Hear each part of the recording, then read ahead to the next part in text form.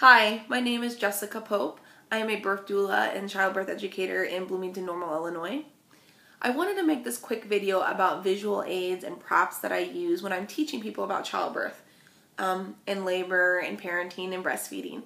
Whether it be one-on-one with a doula client, whether it's a private childbirth class, or if it's in a group setting like a childbirth class, a group class. So these are visual props and things that I use to kind of talk about birth. So the first thing I want to talk about is my cloth pelvis. Here it is. And I purchased this cloth pelvis back in 2011 as part of a set. And I chose to go with the cloth pelvis as opposed to the harder pelvis, which I'm not sure what the other one's made out of, but this one, you know, I can squeeze it up and I can stick it in a bag if I wanted. I can fold it up. It's very mobile. And it's actually the mobility is the reason I wanted to get the cloth pelvis. I want to be able to teach my clients and my students that our pelvis is made in a way that it has mobility. It can change shape, and as baby is navigating the pelvis, it can also move. For example, the coccyx or the tailbone can flex out. And so the cloth, also if we're doing something like a double hip squeeze, I'm teaching people how to do that, you know, going up and in. It actually opens the pelvis, so more room, so they can visually see what's happening, what we're trying to make happen. As baby moves down, how they can put pressure on the sacrum, and we can do counter pressure or even lower counter pressure. So the mobility is the biggest reason I wanted to get this cloth pelvis. Is I want people to be able to see, you know, this positive image of our bodies are made to have babies. And most of the time, your pelvis, if given time, you'll be able to move and adjust, and baby's also going to be able to navigate and adjust. So that's why I went with the cloth. A couple concerns I had when I purchased the cloth pelvis. I didn't know about how durable it was going to be, especially with folding it up and, you know, over and over, if it was going to lose some of its structure. Because you can see it still has that structure there. And it's held up really well. It's held up really well. I use this all the time. This is not something I bought and it sits on a shelf. This gets used. I was also a little nervous about keeping it clean. You know, I let my students, my clients touch it and try things, and, you know, I want them to be able to be tactile learners and all of that. So I was like, well, how hard is it going to be to clean? It's actually been really easy to keep clean. I'm sure not as easy as something I could just wipe off like plastic, but it's been pretty easy. It's still, you know, looking good. There was one place where an orange marker got on it and I had to try to clean it, and that's the best I could do. But other than that, it's held up really well. In addition to the pelvis itself, the model set that I bought also came with a fetal model. So you have baby here. You can see soft spots in babies. Baby also has snaps so that their hands can snap together. So that way you can pull up their legs and snap that close and they fit better. There's also a snap here that the umbilical cord attaches to. Now you can see there's areas, the snaps, you know, I got some loose threads. Baby's probably not, he's a little bit harder to keep clean than the pelvis, but not bad. I think it's held up really, really well. So baby comes with that. You also have, with the pelvis, it comes with what's they call a perineal cloth. And basically just, you know, just like a sling here, it comes, has the vaginal opening, it has kind of the pelvic floor kind of, and it attaches with an elastic band that went over like this. I never ever used that part. It came with it. That's fine. I just have found different, better ways to teach about engagement and effacement and dilation, and I just don't use it. So it's in a box somewhere. I don't even know quite where it's at, but it does come with that. You might love that, using that part. I just don't. So, and then lastly, it does come with this piece as well, which is all one piece. It's not separate, but you have the placenta, you have the amnion and the chorion here, you have the inside placenta, and you have the umbilical cord. I haven't measured this umbilical cord. I'm guessing it's around 22 inches like it's supposed to be. You can see the arteries and the veins there. They have the different colors. And then there's the snap, just where baby attaches. And again, it's held up pretty well. You can see, you know, there's a little snag there and whatever. But, you know, I've been using it so much. I'm impressed with it. So this entire set, all of those things together, is the cloth pelvic model from childbirthgraphics.com. And right now the price of that is $240.70 before shipping and tax. I know it's a big chunk of money, but honestly, I think it's a good investment. And if anything, even if you don't get the whole set, if anything, a pelvis to use. And then you could use your own baby doll if you wanted to. So, speaking of baby dolls, let me go on to the next things, two things that I use. I do use baby dolls in my class. This is an IKEA doll.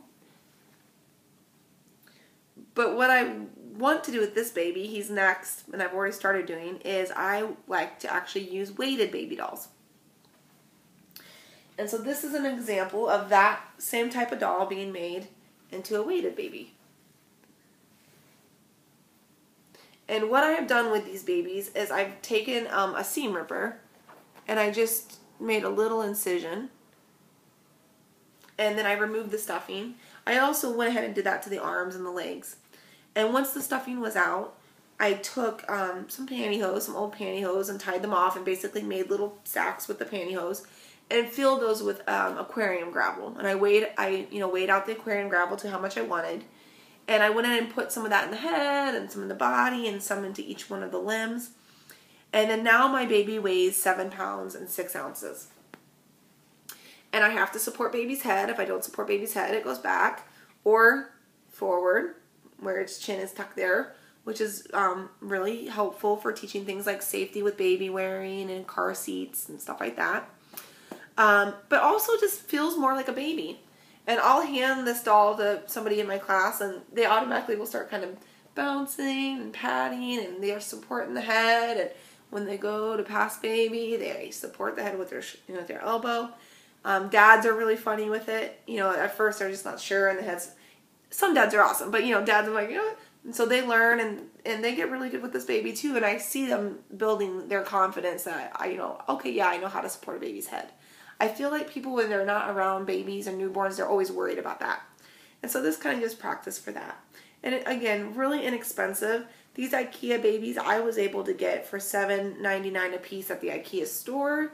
I think they're typically $9.99. I was able to luck out and find them on sale. So I do use those babies quite a bit. Another thing I use is a knitted breast.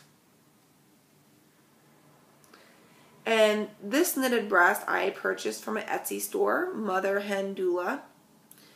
And it was $8 before shipping. And this you can use for all kinds of things. Of course, talking about the anatomy of the breast. You can talk about positioning and latch. You can show mom if they want to cup their breast. You can talk about compression. You can talk about clogged milk ducts and things you can do to position baby's jaw and massage. The other thing too is there's this string of yarn, and if I pull that, it actually pulls in the nipple. And so I can talk about inverted nipples, I can talk about flat nipples, and then I can talk about things that we can do to try to encourage that nipple to come out. And so that's helpful. So this is very useful. It is something that if you don't have this and you're teaching those things, it can be really hard to not be gesturing to your own body parts while you're teaching about breastfeeding. We're talking about cupping the breast and bringing baby to the breast. It's hard not to just use yourself when you're talking, especially if you talk like me with your hands, if you don't have something to actually use. So this is really, really helpful. The last thing I want to share, in addition to these things, some things I'm not sharing. I use PowerPoint presentations. I use videos, pictures, things like that. But this right here has also been proven to be very helpful to me. And this is the desktop display, poster display from Plum Tree Baby. So you can see here, it's a desktop display. It's a trifold display so that I can sit it on top of the table. The one that I have here has 14 posters. So there's childbirth education stuff. There's also breastfeeding stuff. You have all kinds of things there. So this one came with 14 posters in the display case. And the display case itself folds flat. So very easy to travel with. Hi. So the Plumtree Babies where I got it, they have a little spot where you can stick your business card, and that's really handy too. And so this folds flat and has all my posters in there. And the one that I purchased from Plumtree Baby was a set that came with 14 posters, and that was childbirth posters as well as breastfeeding posters. And that all together was $155 before tax and shipping. If you do just childbirth and you don't teach breastfeeding, they do have one that's just childbirth education posters. I believe those are 10 posters. And with the display thing in those 10 posters, it's $115. Now, maybe you've already been collecting posters, you already have your own, and you just want the trifold display. That is $26. And that's all on Plumtree Baby's website. And again, that's helpful in group classes, private classes, if I'm meeting with a client. But also it's been really nice, like if I'm at a baby expo or I have a table or a booth at an event and I want to have something, that's been nice to have that display there. I also just want to encourage you to think outside the box of things that you can use. When I first started in 2010, I did not have the budget to buy all of this stuff. And I had to get really creative in the things that I use and the ways that I would show people what I wanted to get across in a visual way so that those visual learners could get something out of it. And also just to break up, I just don't want to be lecturing for 2 hours. A balloon is one of the greatest things you can get. You can get a balloon, it's shaped like a uterus. There's a very great video that you can find if you just Google it about using a ping pong ball and a balloon and using that to show contractions and baby coming down. But another thing I like to use a balloon for, and I actually still use this, is I will just blow up a balloon, tie it off. I usually try to get like a white or like a pink balloon. And I will just take a marker and draw circles around the balloon, horizontal circles. And then I'll also do lines up and down vertically on the balloon. And that's a really great way to teach your clients about contractions and about the uterus. We know that there's muscle fibers that run vertically as well as around horizontal muscles that are going around that uterus. We can teach about the fundus, the top of the uterus. We can teach about how contractions change over time, how not only are those contractions pushing baby down and in and out, but also the uterus is actually, those muscles are pulling up and opening up the cervix. And so we can talk about dilation and effacement and contractions just with that simple balloon. So there's little things like that. I would love to hear some of your ideas about what you use for visual props for your classes or with your doula clients. And if you have any questions, please let me know. All right. Hopefully this was helpful. Hope you have a great day.